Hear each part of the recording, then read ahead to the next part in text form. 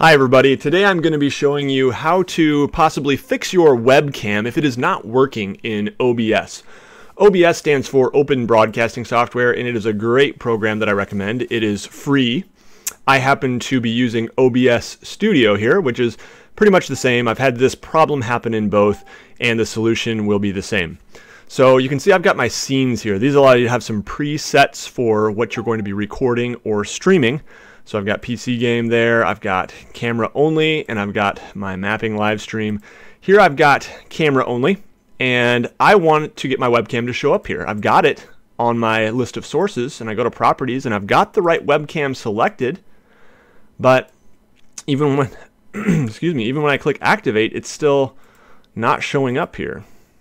So I'm going to deactivate it here.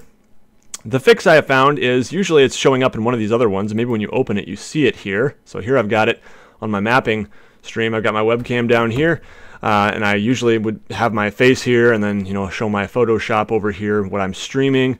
But I want to get it on camera only. I want to save this preset. I could just make this bigger and make it work and fit it, but I want to keep this preset, and I want to get my camera on this preset, this scene, camera only.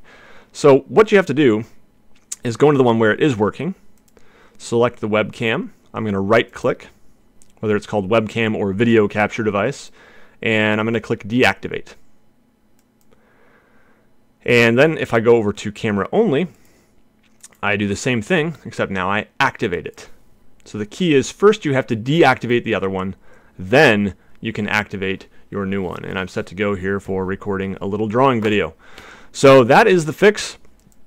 Let me know if you have any questions, if this helped you. Let me know that down below too. And yeah, everybody have a good one.